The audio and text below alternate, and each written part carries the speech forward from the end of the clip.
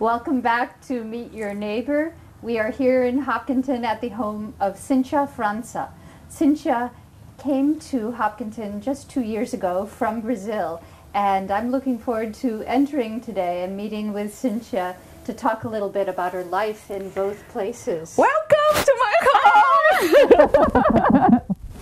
Hello. Kisses and Brazilian things. Come on in. Right. Oh, that's my first welcome. That one. Yeah. Hello, Cynthia. Thank you for having me in your beautiful home here in Hopkinton this morning. Hi, thank you. Well, welcome. It's a delight to be here. It's springtime, and there are beautiful surroundings here. But I think maybe to go back a little bit, you have not been in Hopkinton all that long, although it feels that way, and coming into your home. Can you tell a little bit about how you came to the town of Hopkinton? Okay, of course. It's a good story. And I moved to this place, to Hopkinton, in January last year, January 8th. It's my first time in one home, big home. When I lived in Brazil, I lived in an apartment. And I didn't cook nothing when I lived in Brazil. Ridiculous, okay, because I'm 40 years old last year, don't cook nothing, oh my god. And when I moved here, it's winter, it was winter. It's cold. Right, so not this winter, the previous one, This back in 2013, yeah, it's cold for us Brazilians. A lot of snow, I think. Yeah, snowstorm. It's a good and different experience. And you left the weather of Brazil at that time, that was 70s, 100 Fahrenheit. And quite a shock. Totally. It's the clothes, need to change the clothes, need to change a lot of things, and use the stove thing, open the snow in your car, the snow in your car. Yeah, yes, a lot of things that need to learn to take off the snow of the garden, other things. Yeah. And when you move it, I cannot see anybody on the street. When you first moved in the winter. Yeah, in the winter. In this neighborhood with I love this neighborhood, but what is the people? What's the people here? And in cold, I think it's 20 degrees Fahrenheit. For me, it's very cold. And one day, it's my experience, marvelous experience here. One day in January, the end of the January last year, one woman ring the bell in my home, and okay, I talk with my hands, okay, all the time, and ring the bell, and comes, and there's no one on the streets, very cold, I cannot see anybody, and hello, welcome to the neighborhood. And I'm like, oh my god! I forgot. Yeah. It's for me. It's amazing. And I forgot that I live in Massachusetts, not in Brazil. And I gave her a big, warm Brazilian hug. Nice to meet you. And my neighbor, oh my god, because it's different here. It's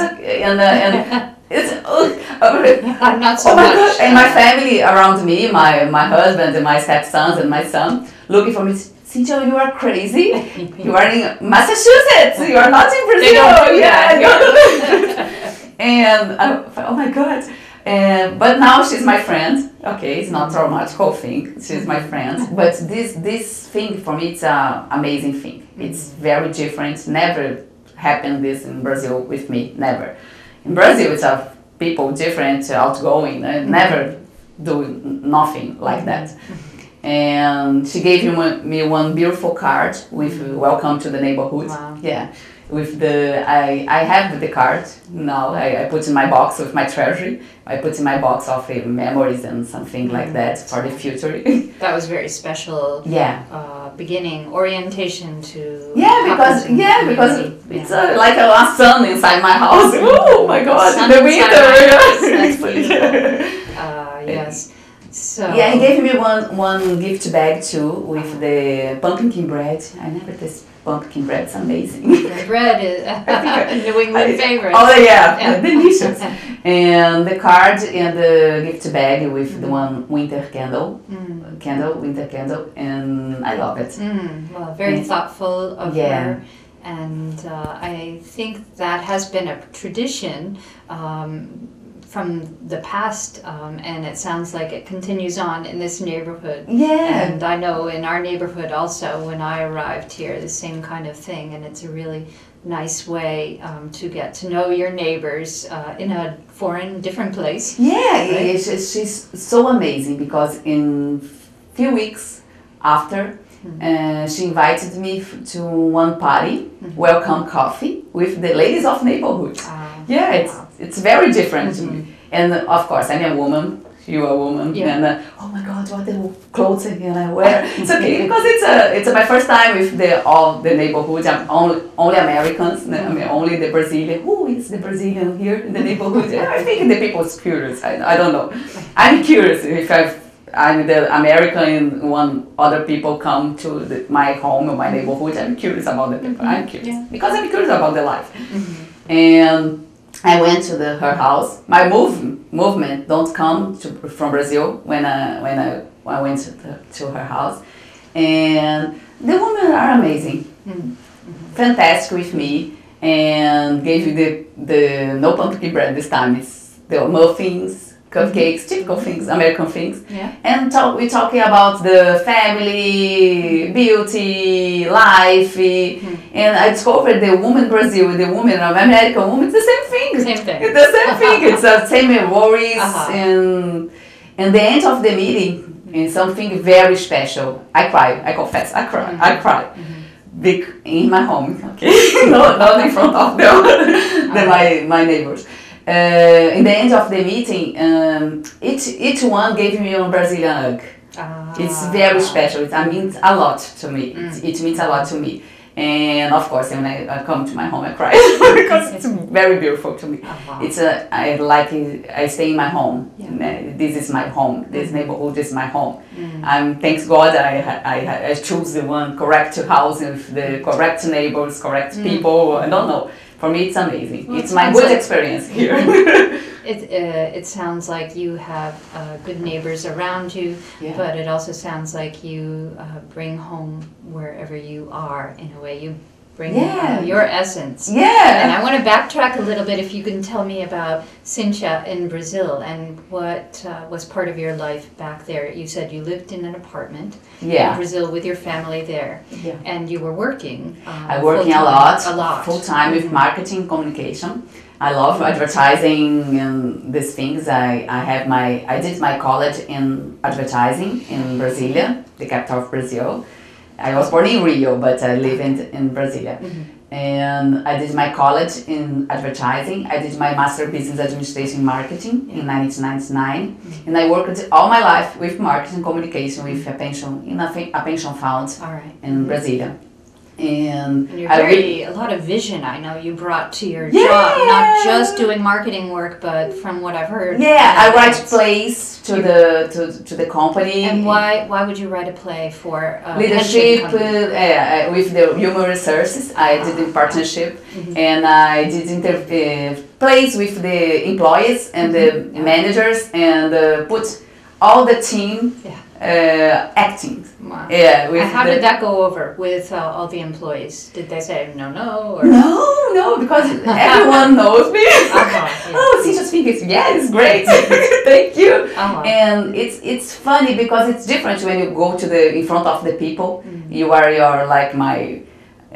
work with me, and then the same time you go in front of me and act for explain about leadership or teamwork or something like that, the creative way, in the other way. It's different for people. I think it's a good learning for people. It's important way. I love that. You probably help them to wake up a little bit in their work and pension work, all that's involved with that, by putting it into theater. I love creativity, different ways for these things. Not the same thing, the same way. Not this. I like the different things for for your life, for your job, for your thing. And but the people who works with me, know how is my way. And Cynthia's like, Cynthia comes, because I'm very happy all the time, and it's a big smile. It's me. It's my way of life. It's and you got them to run also. Yeah. When I moved here after the winter. Oh, I mean the people in Brazil in your company, I right? run. The original. Good percentage. Now I think 80% of the company. 80%. You got them all running. Some race or some run because it's a good idea for health. And the original idea is a first time it's a patronage sponsor with the one race, and then human research picked the idea, and now it's a big thing. It's an important thing for the company. They put the t-shirts of the company. You go ahead, you run half marathon, 10K, 5K. Do they have a team name? The name of the company is Sistel. It's the same name of the equipe Sistel. We wish them well. Sistel, their next marathon. I'm very proud of I'm a good representative of the team here. Okay. But and when I moved here, I need to reconnect to my things, and I looking for in the newspaper about the clubs or running clubs. In April last year, I found the Hopcon Running Club. And I joined it to the group. 300 people. It's a lot of people, a lot of friends. Of course, I don't know everyone, but you might pretty soon. Yeah, probably. And 300. I know a lot of. I have a lot of friends in the Hopton Running Club. And what do you do in the running club in Hopkinton? Yeah, I run on Saturday runs. It's a group because have other groups, but for me it's perfect Saturday runs. It's Saturday 7:30 in front of in Main Street, the group meeting and go run. And you run how many miles? I start with 5K. Okay, my first months, and then now I have 3 half marathons. 3 half and 6 months. Okay, it's not it's a little bit crazy, but I have 3 half marathon. I did my first in October, Ashland half marathon. I took a lot of pictures, of course, and because my first. While you were running. Put the Facebook for my family. I run. Yeah, it's my first time. And it's amazing. I had 3 goals with my first half marathon. My first, don't walk. It's my first goal. I said, don't be the last one. All right. Yeah. And the last one, run in the minus 2 hours and 30 minutes. Yeah. And I did the 3 goals. Okay, I realized, woo! Congratulations. Yeah, I'm very proud. It's my first in my life. But for me it's very important. And now I have 3, and I have other one in May in Providence. Okay. I will run with my dad. My dad will come to Brazil to run with me. Best wishes. Yeah, thank you. And then will you run here in the Boston Marathon? Not this year probably, because marathon is very hard. It's the double thing. I run only half marathon, and I need to train more. But it's my dream to next year. Next year probably. Wow. Yeah. It's very hard because the per mile for my age group you need 8:45 minutes per mile. My pace now is 10, and I need to train hard with the group of the running club. And talking about races and run, and I have 4 friends, closer friends in the neighborhoods, and we have one. It's totally one day in December last year. One conversation, she talked about, you can run on Tuesday together because you live one near, closer the other one. Good idea. First time in my home. I thought, okay. And they come to my home. I have 3 people run every week with me. And come on, I have cheese bread rolls, in Portuguese, pão de queijo. All right. You can come, you come to my home. And now you have, every Tuesday we will do that. It's a idea of the last year, but now you did this all the time. One time it's my home, other time it's the other home, and I'm cooking Yeah, because I'm cooking nothing in Brazil.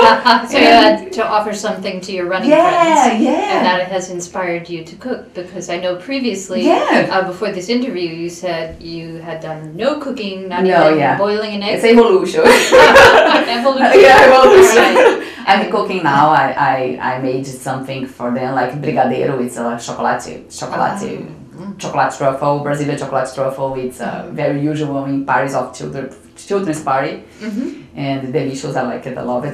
They like it a lot. The brigadeiro, and I did cheese bread rolls too. It's on the occasion.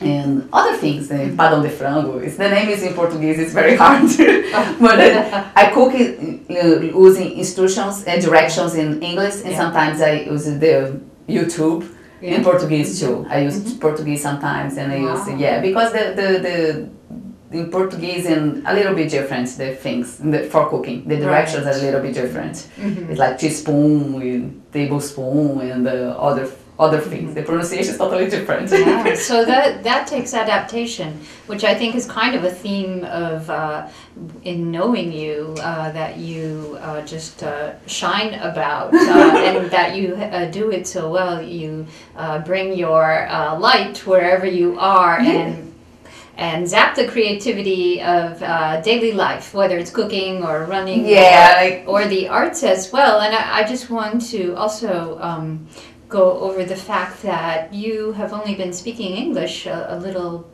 amount of time, right? Short amount of time? Yeah, for me, very hard here is speaking English, because only 1 year, a few months here. I need to talk about, I have only American friends. I don't have Brazilian friends here. I know there are a lot of Brazilians in Framingham, Milford, but I have only American friends.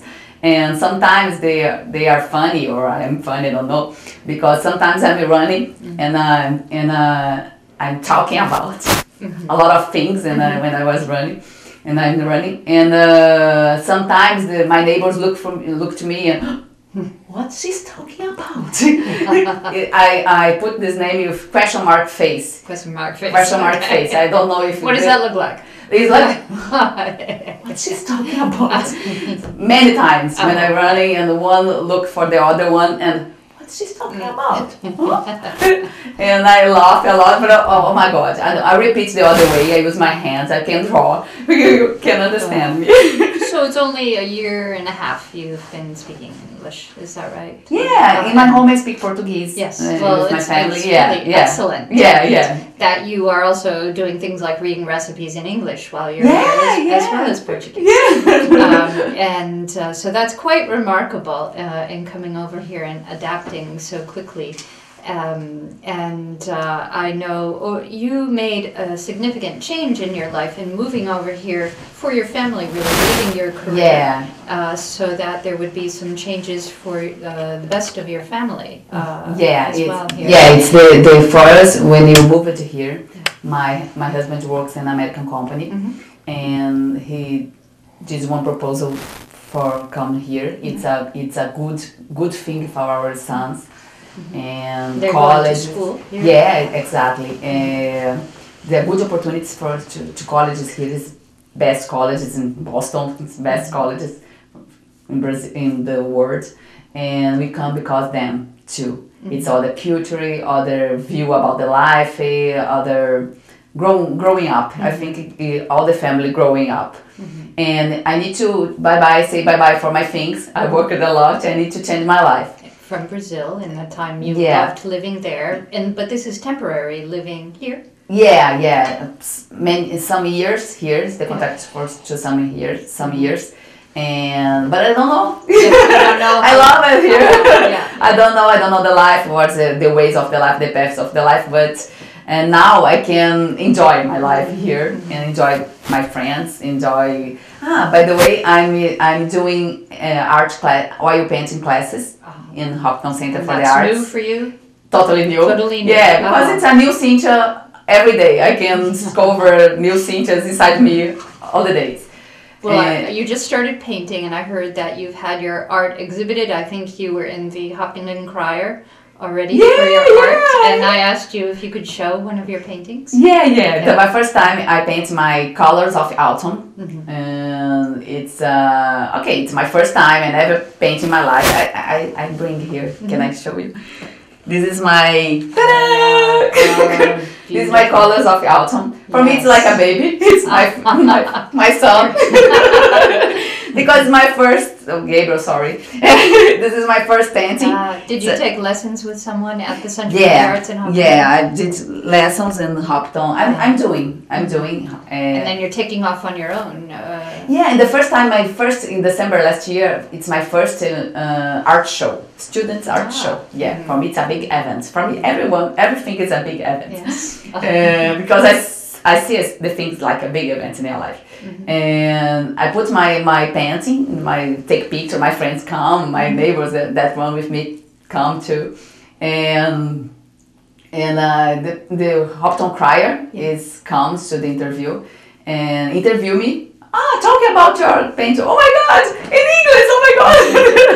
And I talking about my painting, my creative process. It is my first and love. It's like me now with you. It's laughing a lot. It's my first painting, but I'm very happy. Well, congratulations. Thank you. On your newborn painting. And poems. That's our common interest. We've been talking about that also. Talking about paintings, I have other paintings. I did one Colors of Santorini. I have others. I did one art show for that too. I participated of one art forum in February, I think, this year. Yes. And with poems and art, I love it. You shared both areas of your art. Because I write poems too. You were writing in Brazil, right? And you had a book published. I published this book in 2003. Wow. In Brazil. What is the title? And it's Poetic Treasury, because in Portuguese, it's in Portuguese. Tesouro Poético in Portuguese. Tesouro Poético, yes. It's Poetic Treasury. And I did in 2003 poems. All my life I write. All my life, and since 10 years old I write. 10 years old, yeah. All my life. And now I'm doing two things, poems and paintings. It's art. I love art. And I can read one. Yes. In Portuguese first. Yes, please. And in English, of course. Passageiro. Na vida somos passageiros. Da vida pega-se um único trem. Chega um momento em que decidimos abrir a cortina e percebemos o grande número de trens que correm paralelos, em universos distintos, de vidas que correm paralelas às nossas. Os trens variam de modelo e tamanho, mas as cortinas permanecem fechadas, como se os passageiros de uma dimensão temessem o cruzamento de atmosferas. Só que é inevitável. Os olhos são faróis deslumbrados com o brilho de novas viagens. E cada ser humano é uma viagem muito particular. Se contarmos os trens, os vagões, os assentos e os homens, estaremos perdidos numa teia de relacionamentos. E é nessa teia, aparentemente confusa, que se encontram as imagens comuns. Pessoas que partilham da mesma viagem interior e que têm como essência comum o pôr do sol, na mesma tonalidade, um passageiro do tempo. In Portuguese. Now in English. Beautiful It's language. like song, like music. It is very musical. In passenger. In life you are passengers. In life you take a single train. There comes a time when you decide to open the curtain and realize the large number of trains that run parallel in different universes. Other lives that run parallel to ours. Trains vary from model and size, but the curtains remain closed, as the passengers of a dimension furiously crossing atmospheres. It's just inevitable. The eyes are dazzle headlights with the lust of new trips, and every human being is a very special trip. If you count the trains, wagons, seats and men, you'll be lost in a web of relationships. And it's that web, apparently confused, which are common stock. People who share the same inner journey, and they have a common essence, the sunset in the same shade, a passage of time. Wow. It's clear. Wow. It's clear. It's very clear. And it's a beautiful poem, and inspirational of life and our connection with one another.